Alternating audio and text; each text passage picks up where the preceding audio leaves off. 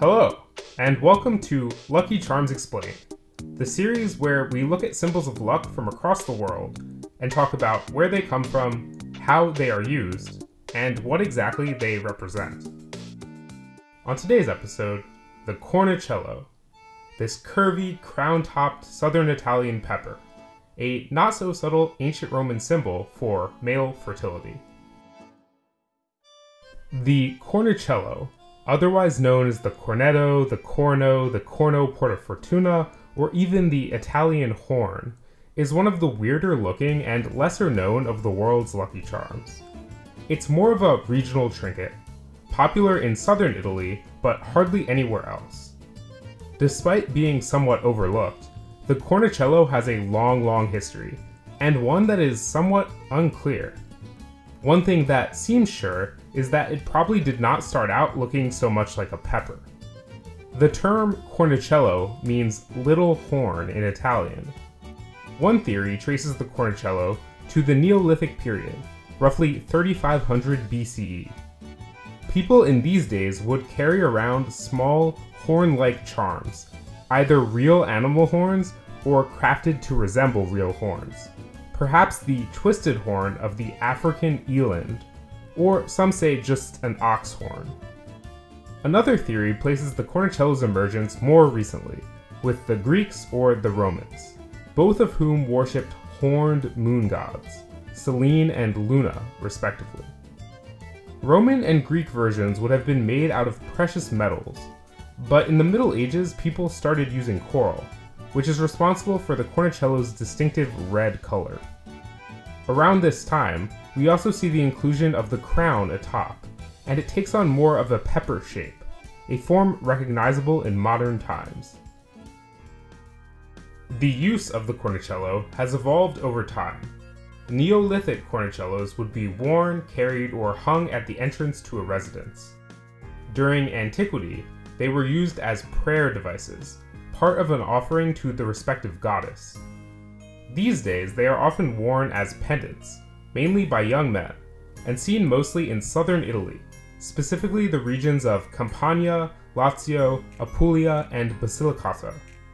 They are also hung from the rear view mirrors of trucks and cars, which is a modern version of their historical use of being hung to protect draft horses.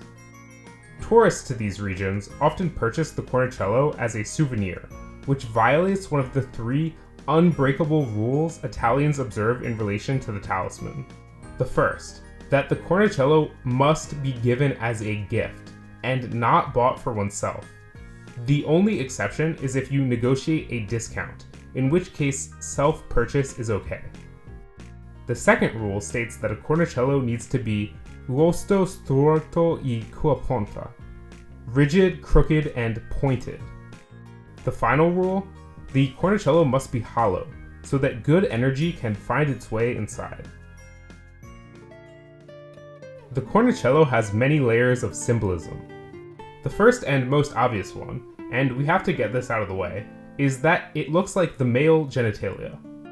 This resemblance stands for male fertility, and alludes to the cult of Priapus, the Greek god of male fertility, known for his enormous member, which he rarely kept clothed. There is a reason I am only showing his top half. The pepper resemblance also relates to this meaning, since the hot pepper is an aphrodisiac, and also it's common in the region where the Cornicello is popular. Roman Cornicellos often were made of silver, which was sacred to the moon god Luna. However, the later used coral was sacred to Venus, the Roman goddess of love, which fits with the whole virility theme. The crown represents wealth, apparently. Someone probably just added it in the Middle Ages because they thought it looked cool, and the idea stuck on. The resemblance to an animal horn references animal strength, and also wealth, the wealth of owning animals. The most widespread modern superstition is that the Cornicello protects its bearer from the evil eye, or malocchio, a curse stemming from a malevolent gaze. The now popular red color has to do with this, since red was seen as especially effective in safeguarding against the eye. More recently, the Cornicello has also picked up the meaning of pride in one's Italian heritage. This confusing hodgepodge of metaphors is just what happens when a lucky charm exists for thousands of years. People just make stuff up about it, and a lot of it sticks.